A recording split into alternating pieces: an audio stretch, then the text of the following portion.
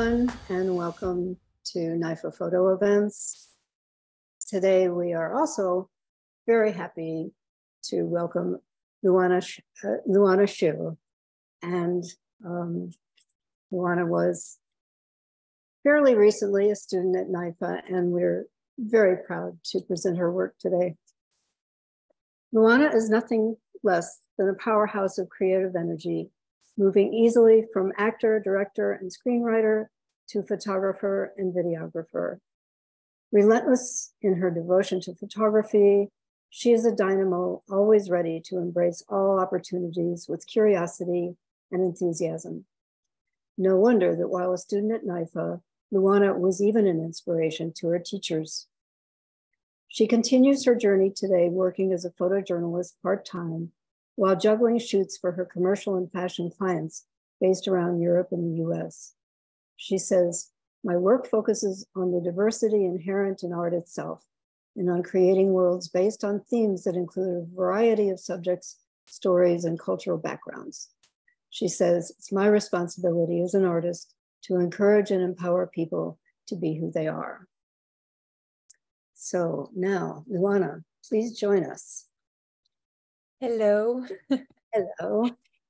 Thank you so much, Nancy, for your words. You're welcome. Sorry about the late hour. It's 11 o'clock in Romania. Indeed. It's not late. It's perfectly fine.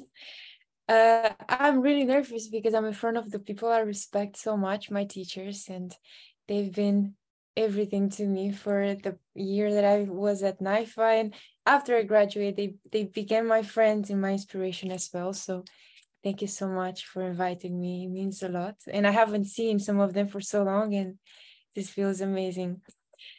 So I shall start with the presentation. This is the first time I gather work and put everything together for the past year, or past maybe 2 years. So it's quite overwhelming to see. So I am a portrait, fashion, and narrative photographer. My work mainly focuses on, a subject, diverse subject, and telling stories through photography. I always believed that I like to call myself the art director of my own world. I believe that having a world that's inspiring to you is the main source of your inspiration. I never thought that there's any chance for me to be out of inspiration or have lack of inspiration or have a blank space in my life if I continue to feed my own world with elements that I can bring then into my art, into my photography. Because my background is in acting, I've always been a performer since I was very, very young. So I am my first subject. So every time I try something new, I will try on myself. Actors have the fourth wall, and I always believed in the fourth wall. Even though I'm a photographer and I'm the person behind the camera, I can jump in front of the camera every time, anytime, because it feels like I put my actor vest and actor cape, and I become the subject. It's the way I practice. It's the way I gain confidence, and it's like a daily practice. My photography is really diverse, and even though while I was studying at NYFA, I tried to define myself, I realized with time that trying to define yourself so soon, it will limit your experiences. So as soon as I graduated, I stopped calling myself a specific kind of artist, and I just said yes to all the opportunities that came into my life. For example, in this photo, this is a DJ, a girl that I found on Instagram, and I messaged her because I was very intrigued by her looks. And this dog, this Doberman, I saw on the street in Brooklyn. I was biking, I asked the owner of the dog if they can come by my place. And my place, after I graduated in NYFA, became a studio. I tried to invest as much as possible in a space where I can create with my friends. That was the main thing. And then if work will come after, it's just, it will be like a natural rhythm. But that was the place where I gathered people to create with no limits or boundaries or fear of making a mistake. There was no such thing. So as I said, no limits, no anything. Even though I call myself a portrait photographer, a people person, I do all types of things, and things that you cannot even, I didn't expect. For example, this was a job for a restaurant in Upper West Side that got into Forbes twice. Also, there's a picture in Forbes that I hate it. I didn't even put it. I can't believe my first feature in Forbes is with a photo that I hate. Anyway, things happen. Also, because as I mentioned, my experience with photography is mainly based on people in my life. I truly, truly love the people in my life. And on my birthday or any type of event, I invite people over to the studio and we create based on a theme that I give them. Usually I give them a script the night before. They read, they understand the terms of the creative space they will enter. And I think, I don't know, we are all so immersed and together in this experience that no one questions, everybody just acts on it. And that's the basis of my art, and that's the basis of acting in general. And I will keep going back to acting because I work as a director on set, and this is a set that, you know, I created in my space, in my everyday space, basically. But everybody respected it and treated it as if it's a stage. So because of this acting background, I will always approach any type of shoot with people as if it's a performance, and I will behave as if this is a set, not a set you walk and you think, okay, I'm done, the next job. It's a set that might change something in you, or you will have an experience. It's very important to me to always have experiences. But as I said, my background is in performing arts. I was a ballroom dancer for 7 or 8 years. Dancing was my life. I thought I'm gonna become a champion and represent Romania at the world national dance, but I didn't, because acting came into my life and I did acting school. And that's after I graduated acting school, I worked in a theater, in the National Theater, for about a year. And then I decided that I want to become better. So I moved to America. And that's when I started studying acting at the American Academy of Dramatic Arts in New York.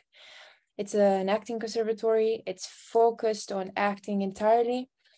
And I graduated in 2020, which was an absolute terrible year to be an actor, even though I was hired in an off-Broadway theater, and I worked with them for a year. And at that time in 2020, there were a lot of opportunities coming, and all of them were on Zoom, as we are right now, really. And that's when I met a photographer that was doing a documentary. His name is Alistair Morrison. And that was the first time I asked a professional photographer, what do you think about my photography? Because by that time I was still doing photography. It was not something that I would show to people as much, but he was the one that I asked, and he said, why you photographed what you photographed. When you answer your question, then you can move on to the next one. And that's when I continued asking questions and still tried to pursue acting as much as possible. It was still very difficult times. Still self-portraiture was in my life. I was auditioning all the time. And then when I felt I'm ready, I started to study photography at NYFA. But as I said, characters are always in my life. I escape in this world of characters I build because of acting and because of performing arts, and because I'm very used to be on stage and in front of people. I'm very comfortable. I create these characters in the comfort of my bedroom. And they can be judged, they can be hated, they can be loved. I don't care. I'm protected by the fourth wall, as we call it in acting. But that took me to a place where I started to photograph performers and dancers and actors. Because of my background, I started to be much more touch with my former classmates from American Academy of Dramatic Arts, and they started to reach me out for portraits and photographs. And some of them continued pursuing acting, so I was their main photographer. I photographed sets, I photographed theater shows. As you see, this is a movie done in New York, and I got to be behind the scenes and have an experience that maybe it would have been different if I was in front of the camera. I never even for a second, as soon as I started my photography career, never even for a second felt like I'm missing out, that I'm not in front of camera. I was living in the present moment and taking everything in from the set itself. And some moments, to be very honest, I was so happy I'm not the actor, because in this movie, this actor was thrown in the water in October and he was freezing. And I was capturing that moment happily, but thank God I wasn't that actor. Other than that, it was stage performances. I got to see other movie sets in locations I never dreamed to be. This is an abandoned hospital in Brooklyn. And then with the photos that I've done, I appeared and being credited on IMDb several times. I traveled to LA to photograph the biggest movie set I've ever seen before. And I saw how LA industry works with movies. It's quite an adventure to be behind the camera. And it's also quite an adventure to be in front of the camera. It's like a double personality for me. I can change, but as a photographer and director, I personally enjoy to be here for a while, because it helped me become a much more confident woman. I feel like there is nothing that can put me down right now because of the confidence that photography gave me and the control that I have in my own world. As an actor, it wasn't like that ever. Other people would tell me how to look, how to appear, how to talk, how to behave. But in photography, it's not like that. You're in full control of who you are and what you want to say. That's the beauty of it. This is another photo shoot that was done in my humble studio with my friends. Also, that's the beauty of it. I would also make friends from these personal projects that I had in the past years, because I would casting call on Instagram. Or going backstage, which is a tool I used to use as an actor. I would go on backstage and search for the type of people that I want to have in my photos, and I would find them and cast them, and I would tell them this is a personal project, or if it was a paid project, I would pay them exactly as they would need. And it was an adventure, and it still is an adventure. Coming back from America, and now I'm in Europe for the past 6 months, I think. I thought it would be a slight journey, but actually, as soon as I arrived, a lot of fashion projects started to come up for me. So for international students that say that going back to your country will be, I don't know, maybe a step back, it's really not true. And I'm here to say that confidently. When you come back from America or New York and you go back to your country, United States gives you so much confidence that when you're in your country, doesn't matter the size of that country is, you will have something extra than people in the industry that never left maybe the country. This is a project I'm extremely, extremely proud of. It was the first art fair in Romania, and it was a collaboration with Epson, the printing brand. It was the first international market of art. There were more than 40 artists. And it was my first art fair that I've ever been. I always wanted to go Biennale, but I've never got the chance. And I got the chance here to have a place and create a space and photograph more than 1,000 people. I stopped counting really, because after a while, it was 10 days of work. Every day we would have a lot of people, and the first day was the most, and it just went by. And what we did was we used traditional photography. We created a space, a little set, we use traditional photography and AI mixed.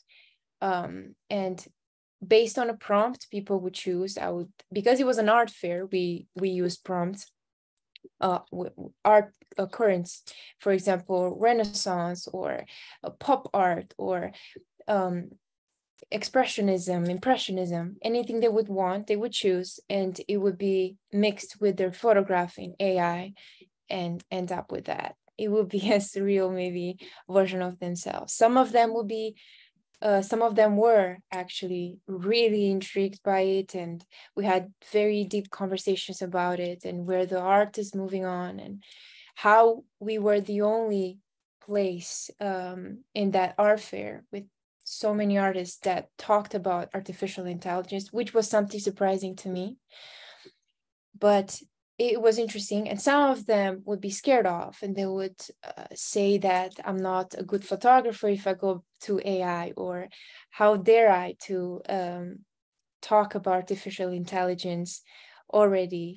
And I kept saying that I'm coming from New York, and New York is such a progressive place. It always has been like that. And the conversations we have today in Romania have been done in New York last year, maybe. So yeah, there will be fights, there will be good conversations, so on and so forth. But it was a good project, and I'm left with many portraits, and I met thousands of people I will always cherish. In my adventure as a photographer, I like to call it adventure because it's less pressure to be successful or not. I don't even know what successful means really. But moving on, I took my camera everywhere. I wanted to capture a story and have people being immortal really. So I always had this urge to let people be who they are, and have a conversation every time we photograph, have a moment where we agree on a storyline, instead of the simplicity of just sitting. I much better provoke the person, much better have it step out of the comfort zone in another sense, not being uncomfortable, but as a performer on stage, when you're in front of camera, you agree to be captured. You also agree to be to shift a little bit, to try something else that will stay like that forever. I think that's a beautiful thought. Also in New York, I met a few artists, and this was a cover that I'm very proud of an artist from Lebanon. He's incredible, and we talked a lot about losing your background while moving in America, and that really made me think, since he was in America for so long, and we had conversations about his cover, and after we photographed it, and meanwhile we photographed it, we talked about heritage and what it means to keep your background very close to yourself as an artist, never lose that. And being in America, where you're bombarded by so much information and experiences, you might forget your roots, you might forget where you exactly came from. So for me, it was always times where I would stop, maybe touch my traditional national suit or dress in my national suit, and talk in my language, listen to the music in my language, and remember exactly what I want to say, what's the depth in my core of my story. That will be the only thing that will make me unique in this art world, because we're so many out there. I was always fascinated by Greek mythology and stories, and also comes from theater, because the roots of theater are coming from Greece, and I always study that. And every time I would have the chance to do a personal project based on gods, I would definitely take that chance. I will never stop. It will be a forever project for me.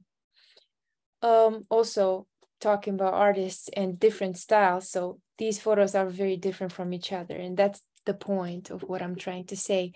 I never made my experience small. I always said, I can do anything. I can mix and match. I can learn new tools. This is an artist from LA. We photographed for her cover album. This is a wig she spent thousands of dollars on, and she didn't get the chance to photograph it yet. And she always told me like she doesn't know what to wear. She doesn't know what to add on it.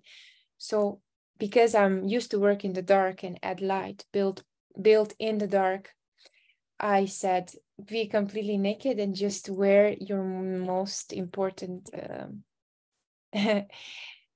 accessory, and that was her wig.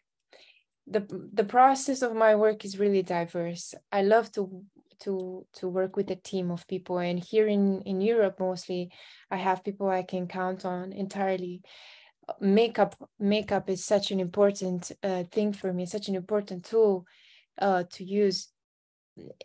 That's also because I trust the artist and I don't even like to call her a makeup artist. The person I work with, she's a visual artist too, and she's a plastic artist, and she's a makeup artist. She is the one I do most of personal projects with in Romania, and this is one of the projects I'm really, really proud of.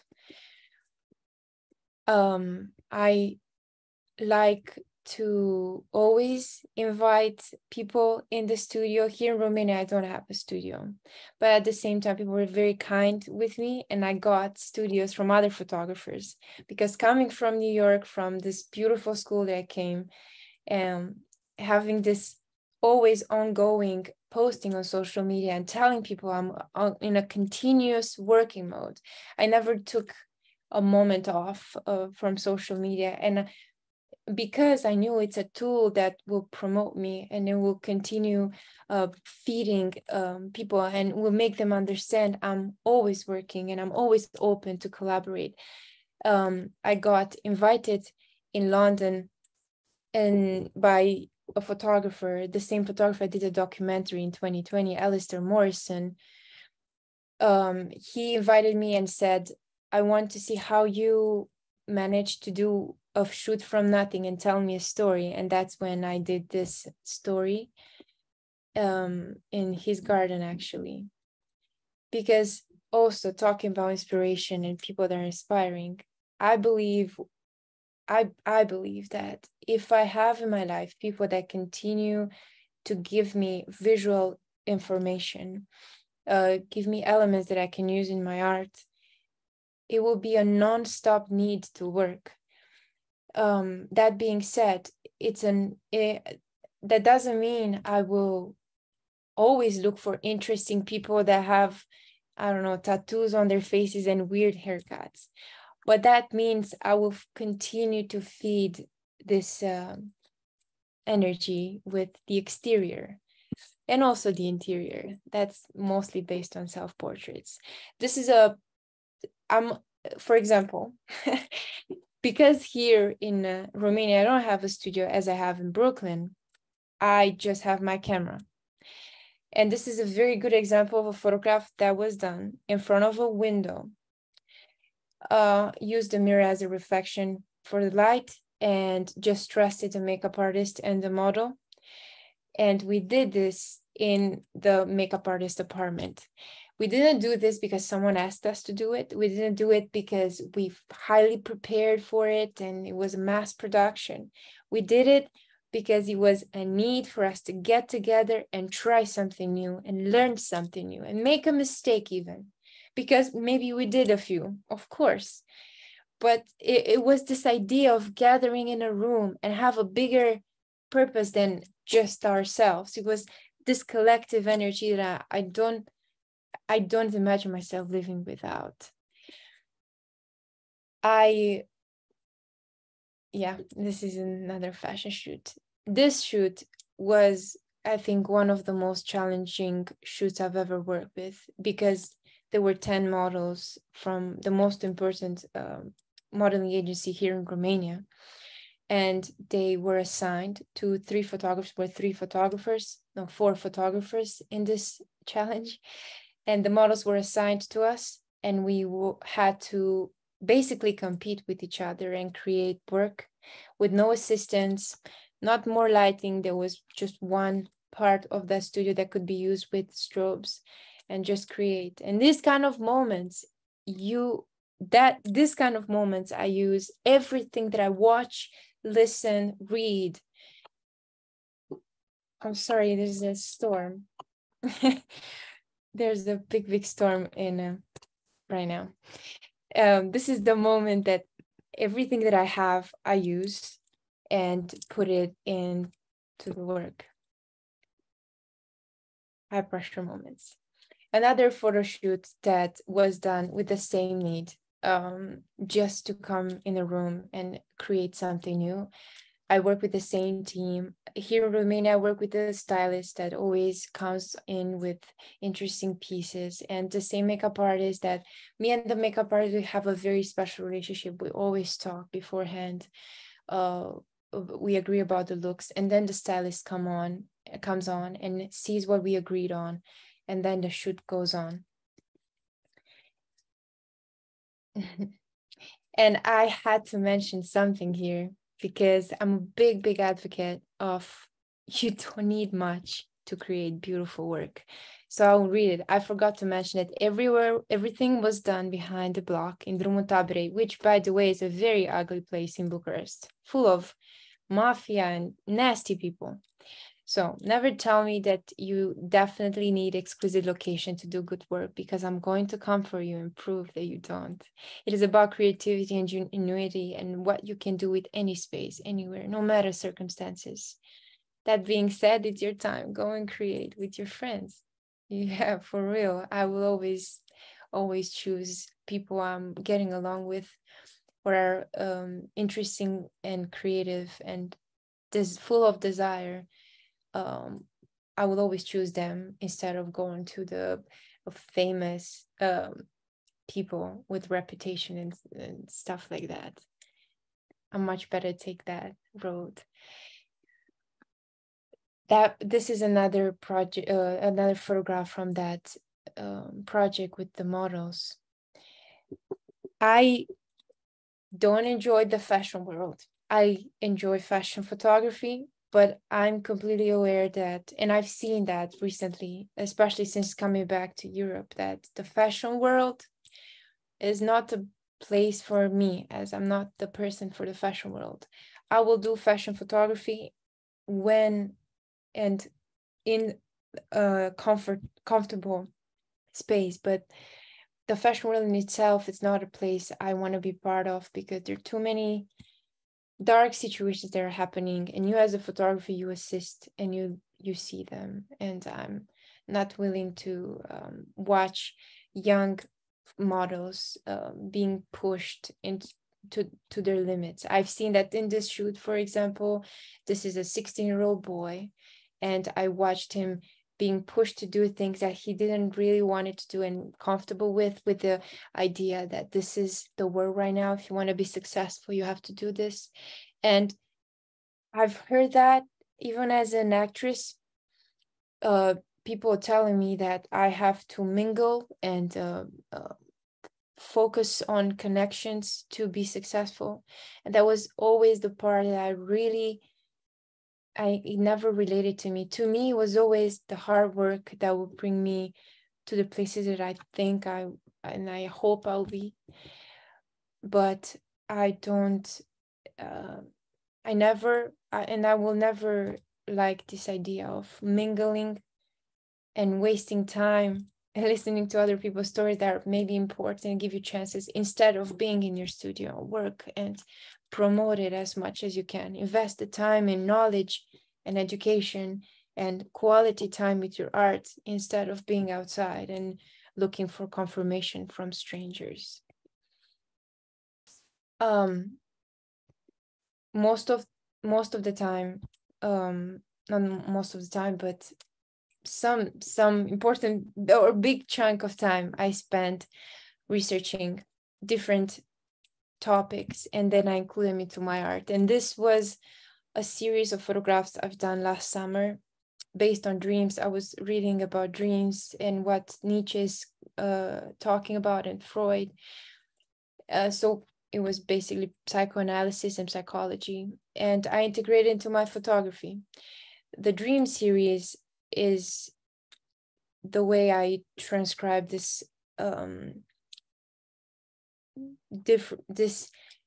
this world, reality, and our dream unconscious world, and try to mix them into a photo series.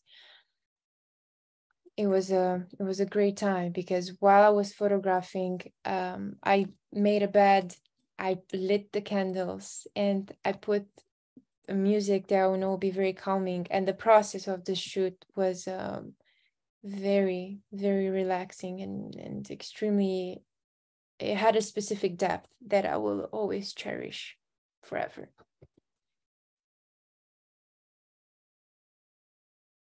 This is another shoot done with the team that I always work with in Romania. Here, the fashion world is predominantly the most, is the king in photography. Fine art, you cannot find it as much. So as much as I would love to integrate myself to fine art world in the future, I know there's still so much to understand.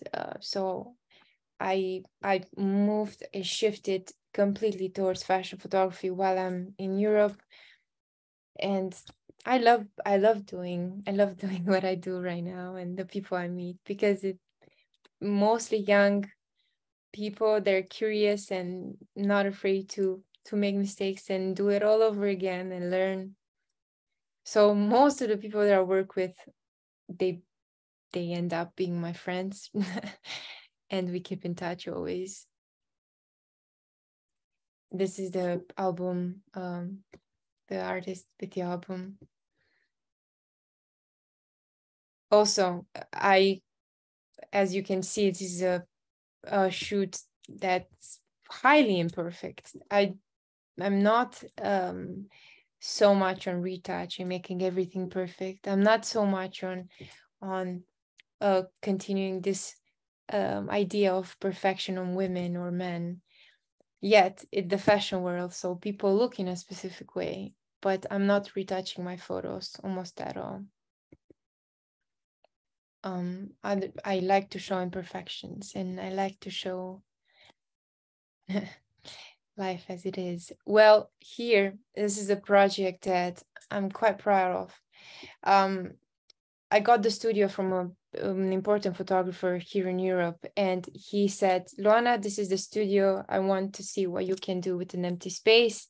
Ask your friends to come over and let me watch how you do what you do. And it was a lot of pressure because he was sitting in the back of the studio watching me. And I did what I had to do. I forgot that he ever was there. And when I showed him the photos, he noticed that the people were dressed differently. And I said, well, Photoshop has this new feature with AI. And I just restylized the models with how I wanted it to be, but I didn't have that dress.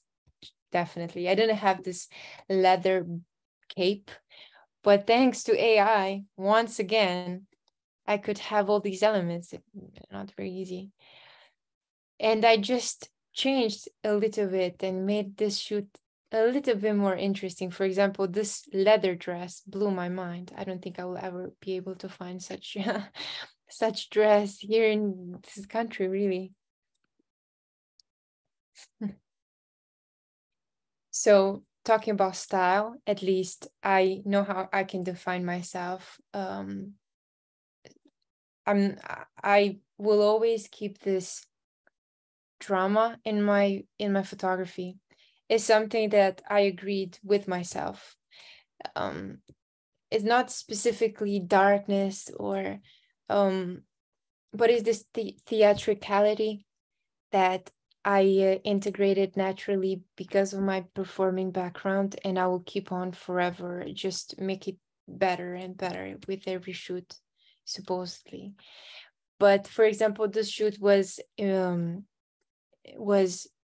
from Macbeth by William Shakespeare. Shakespeare is a huge inspiration for me. I always go back to Shakespeare when I need to see how I could make many subjects in the room interact with each other in an interesting way, in a way that makes you think what's really happening. I go back on Shakespeare, mostly his King's Play, Richard III, Henry IV, Macbeth, those kind of interactions. The royalty problems are the ones that have always been very intriguing to me, and I loved to integrate them into my work. Even in fashion, because fashion is not only about the clothes, it's also a story, you'd say, with those clothes. And that's Shakespeare for me, going back to him. Well, recently, I realized that the world is moving so fast and there's so many tools for photographers that the next level is to be a complete visual person. That's video. And these are some screen grabs from fashion commercial video that I did for a brand in New York, but I did it here in Romania. It's called Why Not Romania? And this was the idea of the client. We filmed almost like half a night with the products. We had a storyline, and lucky here in Romania, because I know people and I'm friends with a lot of people. We even had a car. We could enter a club. We could use the clothing and just be me and the subject and my assistant and film and have no worries in the world.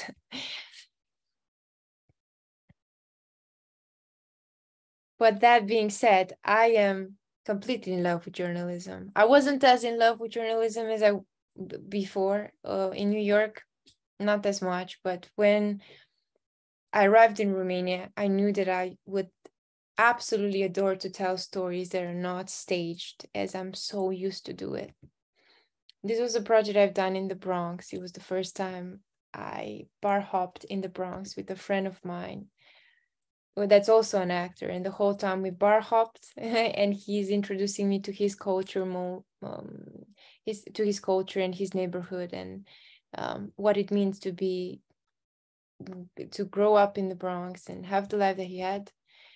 And I was photographing this experience mainly without him noticing as much. I didn't want him to feel like I'm staging him at all. It was just me and him having a conversation, and from time to time he would have ideas and be, photograph me here, let's do that, let's meet this person. That's, yeah. But yet fashion comes back all the time, and it always will. But because I go back to actors as my subject, I can ask them to be in a specific way that I know it's not something I would ask someone on the street. It's a specific understanding of the depth of what I asked them to do and why. And sometimes, most of the times, people don't ask me why. I ask the shoot to be based on a specific theme. They trust, and I truly believe that a big amount of my work is based on trust. If it wasn't to be trust between me and the subject, like a director with an actor or a producer with a musician, this work would have never looked the way it does right now.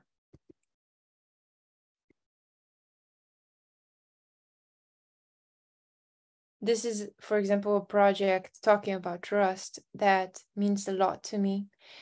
It's about self-harm, and you can see on the back of the man, he has these cuts. It's a project that I will keep on going for years from now, because it has this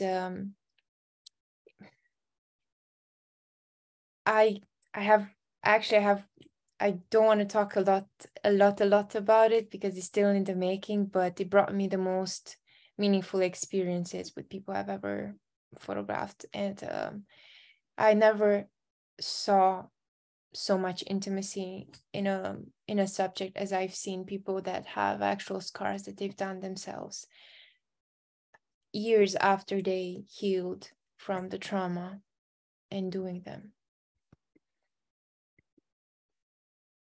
But it's a matter of style, as I mentioned. I've always been attracted to a specific darkness in the way things look. And this is another video.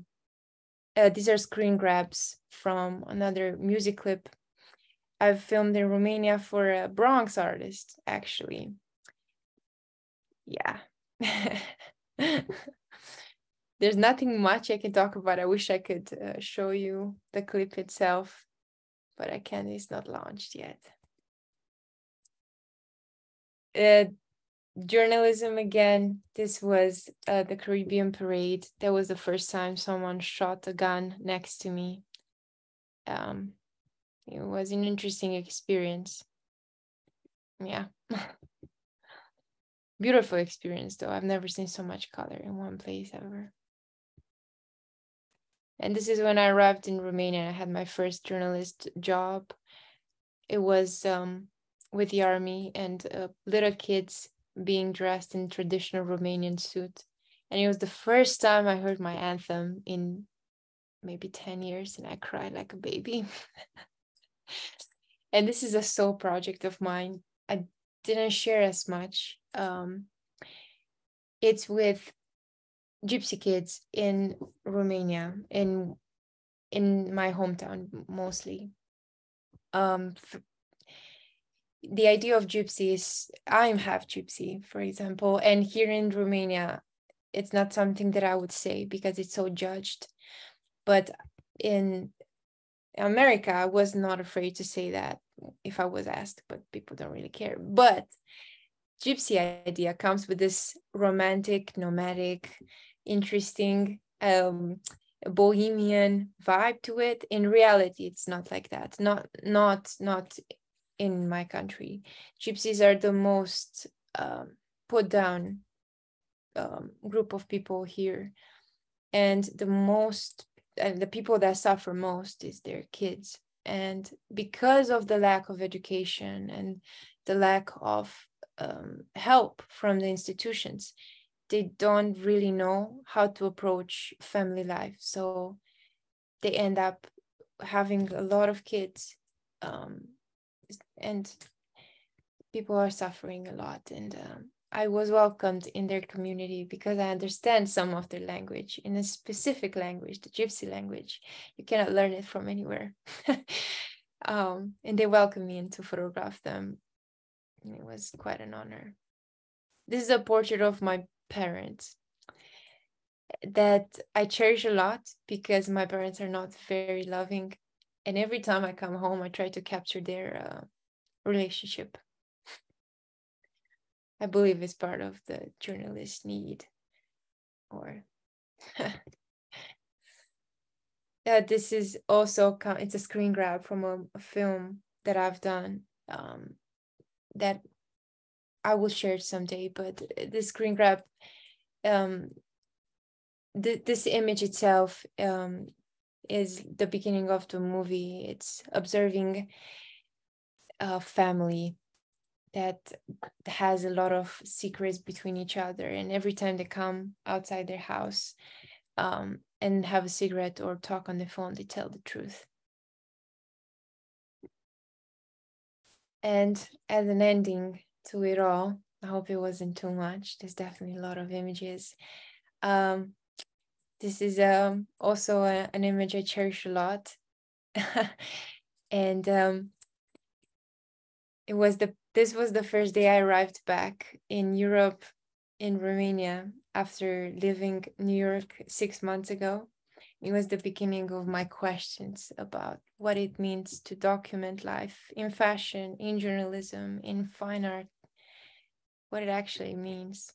So I took the train by myself a few times and observed the space and the people in it. And that is that. I hope this this talk was inspiring to you. I hope what I said I hope you will take a few things that I've said, because I also heard them from other people. I have people I go back to when I had lack of inspiration. I love to listen to Nick Knight, for example, talking about art, and some things I learned from him. I love to listen to Vivian, to David, to Nancy, to Chris, to everybody from NYFA art. And as long as we have people like that in our lives, and as long as we have the internet, we'll never be out of inspiration. And the most important thing is to continue working, because I truly don't think you can evolve or become a better artist if you don't do it every day. They talk about 10,000 hours to become a professional. Yeah, and you become a professional, then what? You have to keep even be bigger and better and stronger and work harder.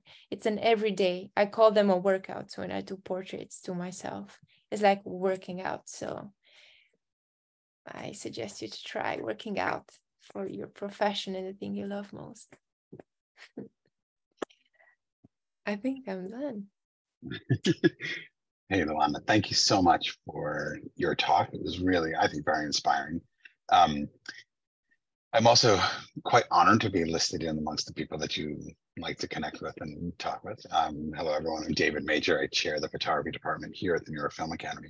I'm going to ask you guys, the attendees, if you have questions, please don't hesitate. Use the Q&A function you'll find at the bottom of your screen. And Luana, why don't you stop sharing your screen for now, and let's just keep the conversation going. We have a few questions already put in. I have a couple of questions for you too, and I want to start with kind of what you ended with. One of the things, are you still there? You were frozen for a second. Okay, sorry. One of the things you just said about working every day, doing those workouts and continuing to push and push and push yourself. You know, this is something that you showed an incredible, aptitude for, even when you first started school, and from coming from acting into photography and utilizing the networks you had in place with actors and using that in your photography. I'd love for you to talk a little bit more about that process and what those connections and how those connections really help you to keep that work going. Well, see, even before this talk, I did because I put makeup on. It's not something that I want to do every day. So it's like a chance for me to work out something, right? So if I want to rehearse skin retouch, now I have makeup on and I take a photo. I put it in Photoshop, and I rehearse it on myself. I much better make mistakes on myself than on a client, on a subject that they give me their trust. So for me, it's a daily thing. I do it all the time. I photograph every day, and some people would be like, but there's so much work. Don't you think it's too much? Don't you gonna get tired of it? There's no way I can get tired of it if I chose and assumed this is a commitment. It was with acting the same thing. It was a commitment. I knew that it would be because we're artists, we're not a 9-to-5 kind of people. So we're not going to a job and having someone to tell us what to do. We are free. So that comes a great responsibility. And I assumed that to myself from very young age. I was like, okay, I have to be an athlete in everything I do. That doesn't mean it's like a competition all the time, but that means it has to be an everyday. There's not 10,000 hours. There's not 3,000 hours. It's way more hours than before. And then when I go in front of my clients, I'm ready. Do you want that? I can do that. Do you want this? Oh, I can do that too. You want it what? Floating in the air? I can do that. I can show you I did it. I have the proof. I can do anything you ask me. So that's basically. Cool. That's great. And I totally agree. You've got to keep working it out. And I love that you try stuff on yourself and you just photograph every day. I mean, I think that's pretty key to growing as an artist, whether you're working commercially or not, right? That's I think the key. I want to back up to stuff you talked about at the beginning of your talk, where you were talking about working with actors and giving them the terms of the creative space and then photographing them within that space and within those terms. I guess I'm curious, in your practice with that, so you have, I don't know, a handful of actors, you give them the story, you give them each a script, you give them the terms of the creative space, like you called it.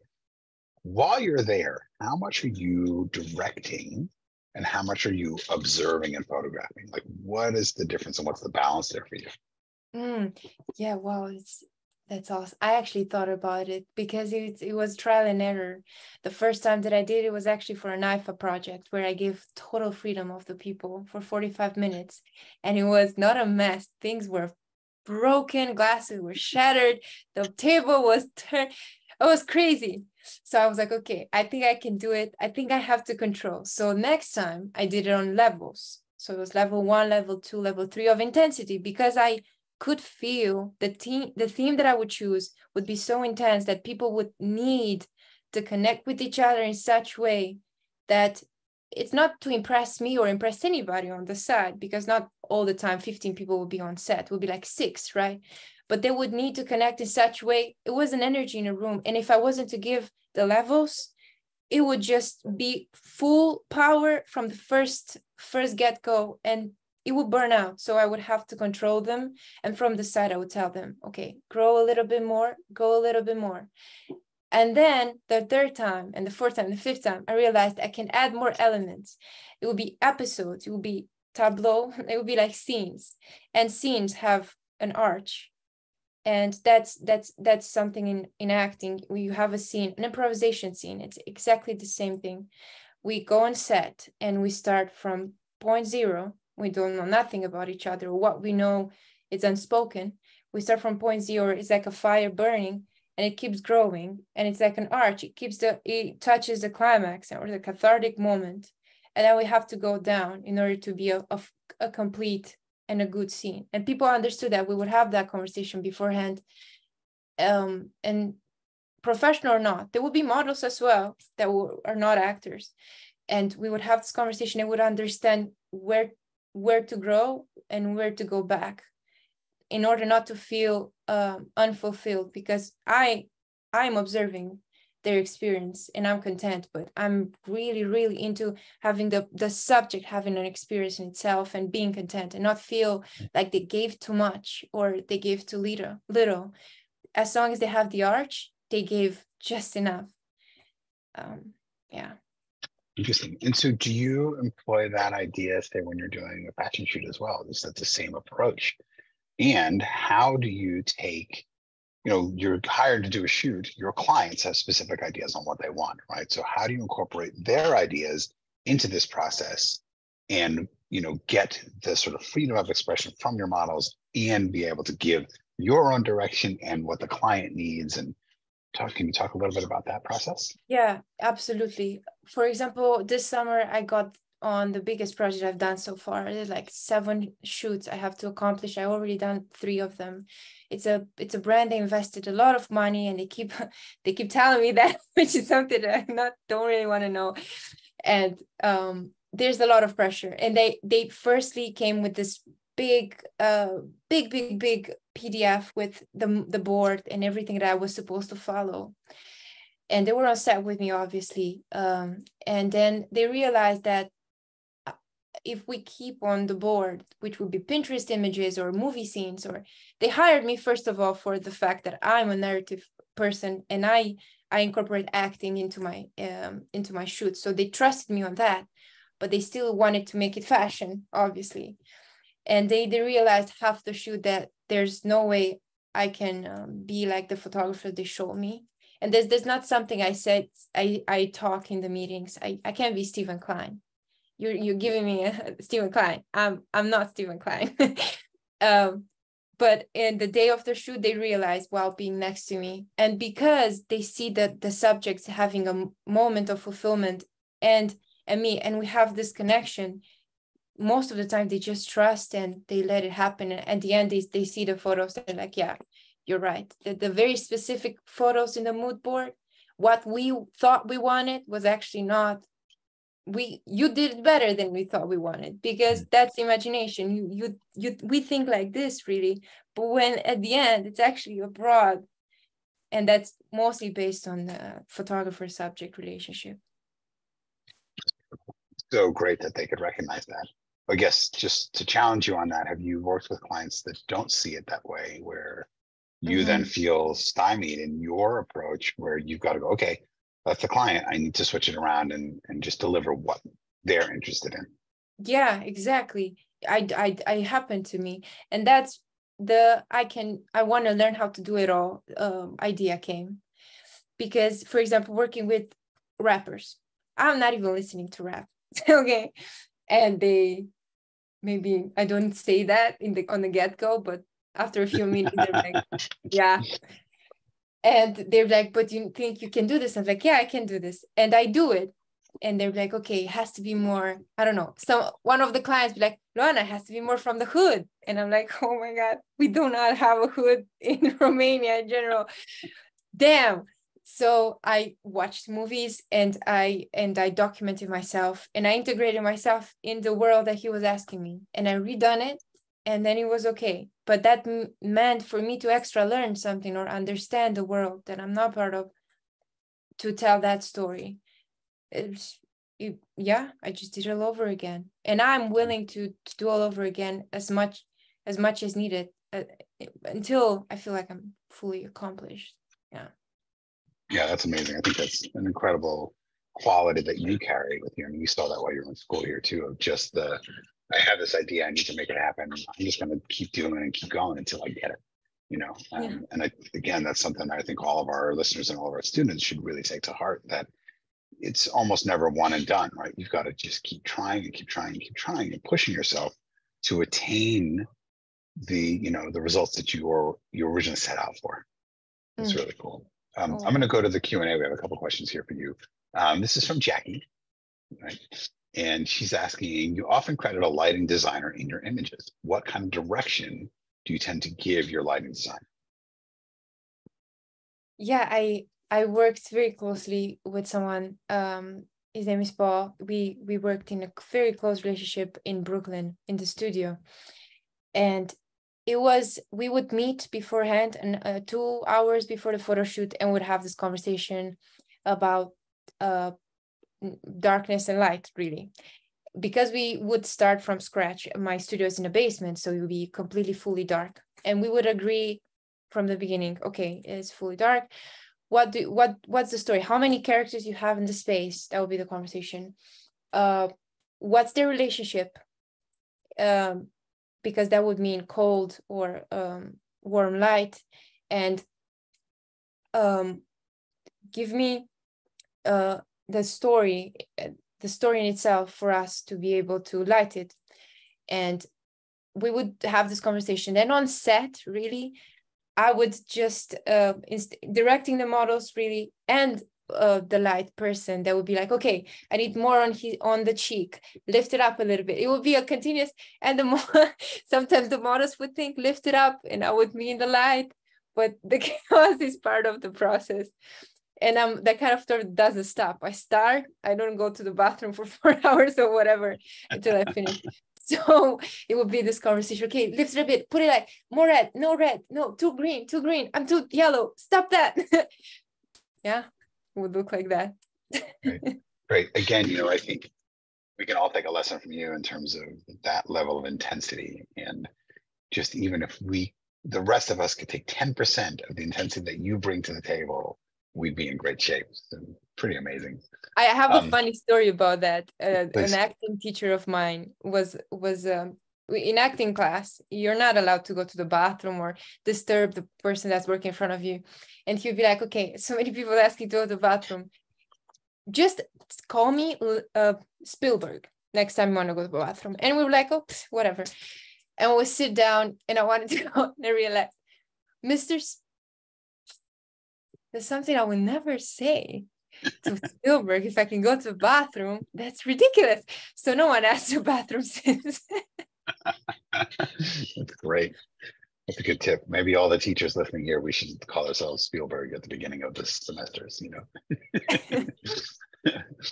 So there's a question here by KJ Anderson, and it touches on your AI experience. And I think that's a really important one to start talking about, because it's really, it's a huge topic, certainly in education, and I think in the rest of the world, about how are we all going to start living with and incorporating AI, if we're going to, and what that kind of looks like.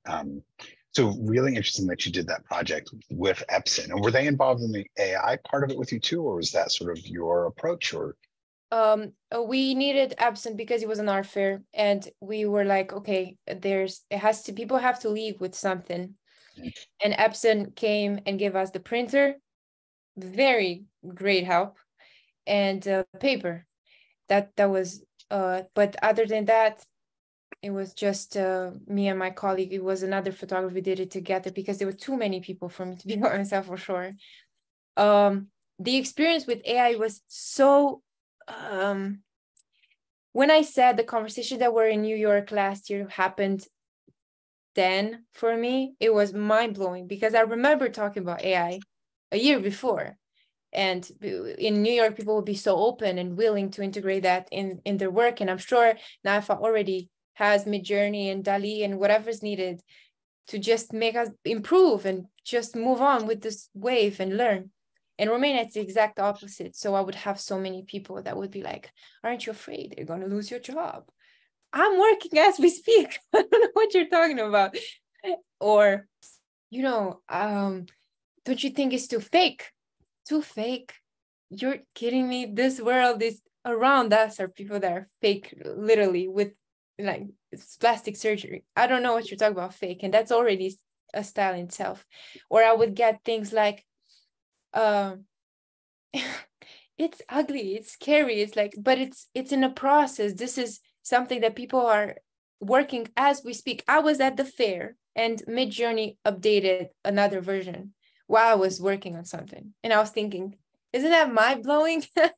And how fast everything turns. And if we are against it, it would be a wave that would eat us as visual artists. Nick Knight, I was listening to a talk with him, talk about artificial intelligence, and he said, I can't call myself a photographer anymore. And it would be a shame just to say that, because I do 3D printing and I do I use artificial intelligence and I do so many things. I call myself an image maker, much better, because there's so many other things I integrate into my photography. So I said That's the same cool. thing to one of the guys. Yeah, well, I think that makes sense, especially for you in terms of how many different elements you bring in, and from all the different areas that you learned and studied and worked on, and the research you continue to do. Are you still incorporating AI into your own personal practice? Is that part of what you're doing also? I do. And for example, what Photoshop did, I'm sure you all know, it's so helpful, because being on set and rushed and have so many people around you that want things and listen to, you miss shots, you make it a little like this, you cut a little bit of something. And I use Photoshop to generate what I made a mistake. That's something. And I do use Midjourney. Sometimes I tried in the past to generate backgrounds, but there's not something I'm that curious. But I would use artificial intelligence, of course. Cool. I mean, I guess it's incorporating new tools as they're developing, right? I mean, how different is that? Especially if we're talking about Photoshop beta, how different is that than using the retouching tools before it was AI, right? I mean, absolutely. Isn't it mind-blowing that you spend so many hours learning how to replace the background and now it's 2 seconds? Right. Yeah. Yep. Pretty amazing. So let's talk about your journalistic approach to things a little bit too, because I feel like there's a really big difference in when you're talking about creating, or as you said before, the terms of the creative space, where you're giving scripts and you're giving direction and photographing that, versus what you're looking at and dealing with sort of the journalistic ideas. How do you sort of manage that, just even in your own space, like in your own head? Because with your journalism stuff, the project on the Gypsies, and I remember that project quite well, you're finding imagery, you're not creating the ideas and what's happening there. How do you sort of turn that switch for yourself? What is that like to get there? Well, I guess I have to say this. When I think young and in the fashion world, it's full of ego and me, and what I can do and how good I can be and how blah, blah, blah, things I can have. That's the fashion world, really, especially if you're young. And in the journalistic world, it will be nothing about self. It will always be something about, it would always entirely be about the subject, and it doesn't matter. It doesn't matter if I took that photo. It was important that the story was told. So it was a great practice, and it was like a humbling experience coming from the performing world where it's ego, so much ego, and me world, into this journalism where it's not that. It's just, the story has to be told. That doesn't matter what you do to say the story. Okay. Yeah. Interesting. Cool. All right, so we are a few minutes after 5. And again, I'm just going to ask folks, if you have questions, please drop it into the Q&A.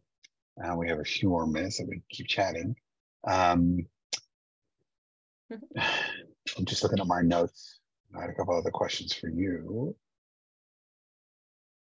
You talked a little bit about your approach to the fashion shooting, where you're, again, collaborating and you're coming up with the stories together with everybody involved. And I think that's a great approach. And we've seen that in your personal projects also. How easy it is for you to sort of do that with stylists and makeup artists and models that you're working with in the fashion world. You just described some stuff that could be potentially challenging dealing with shooting fashion. How well does that tend to go for you? You know, I never had any, like, I never had an experience where we didn't agree on something, because I'm the kind of person that fully trusts the people that are chosen to be in the room. If they're chosen by the client, that means they're the best people they thought. So it's not my place to question their work. Of course, I had times with some makeup artists that I didn't choose, a client did, and I thought it was outrageous how terrible that looked. But it was not my job to say that. So I know my place. It's on set. It's when you're on set and you're an actor, or you're a personal assistant, or you're or grip. You do what you're meant to do. It's not your job to have opinions. You figure out afterwards how you deal with the problems you had on set. But 99% of the time, the team agrees, and it's just this respect towards each other. Even if it's a personal project, unpaid, fully on our money, it's so much respect, and people have opinions, and they'll be like, I think we could go towards this direction a little bit for this outfit, and that would come from the stylist, and I would fully agree, and the makeup artist would respect it and would do that. And then the makeup artist would be like, I want to paint the model right now red everywhere, and we would do that, and we wouldn't use any clothes because they would get stained, and it would be a continuous conversation, like in any relationship. Cool. We just got another question in the Q&A, which I think is a great one to end on. So I'm just going to read this to you. Any advice on what you said about not having to live in a beautiful place to be motivated to take pictures? So how do you motivate to take pictures everywhere, and how does your pre-production process, or how is your pre-production in that case? I don't live in a beautiful place right now, for example. It looks pretty, but this is my room since I was 7. So waking up in this room, for example, feels like hell to me sometimes, because like, wasn't I in America? Like, what happened? So this is an example, because it has a lot of trauma too. When you're a kid, a lot of things that happen. So I definitely, this is not inspiring to me, but I create it with movies that I watch, with books that I read, with music, how I listen to music, and be outside a lot in nature in general, and be surrounded by people that give me elements, as I said. It's not only about the environment. It's not only about the place. It's also the people that are telling you stories and feeding your imagination. It's very, when I was an actor, I would always, it's part of the method. For example, when you when you immerse into a character, you start researching for a character, you read about the specific period of time, you listen to that specific music from that time, you read about what happened politically speaking in that time. I do the same. If I choose to shoot Greek mythology, I look at movies, I watch movies that are related to that. I try to find places that are similar, and that's challenging for my imagination. And I do it all the time. It's really, the shoot with the girl with the red, it's done in the back of a communist block, terrible looking. And we realized that we're not allowed to use the location we planned to do. So we did it, and it looked very beautiful fantasy garden, which was not. Yeah. So cool. So thank you again, Luana. This was a pretty amazing talk. And I love seeing the breadth of your work that you showed to us. I'm so glad you had so much imagery to share and really quite diverse. And I just, I'm inspired by you, and I hope our viewers are as well. Just your work ethic and what you bring to the table on every project you work on. I mean, it's really an incredible thing to sort of witness and watch. And I loved having you here as a student and watching your process. And I'm so excited that you're going to be back in New York in September. So please come and visit and hang out and do lots of stuff with us. So, and for attendees, thank you so much for being here. I hope you feel the same way that I did, or that I do, rather. And we'll see you at our next guest lecture. Luana, thank you so much. Nancy, thank you again. Thank you, Luana. We'll thank you soon. so much. Really, thank you. Yes. All right, all. Have a great rest of the day. And Luana, it's bedtime, I guess. So we'll talk to you soon. Right. Nice to see you, David. Thank you. Yeah, great to see you too. All right, take care. We'll talk soon. Bye. Bye, all. Bye.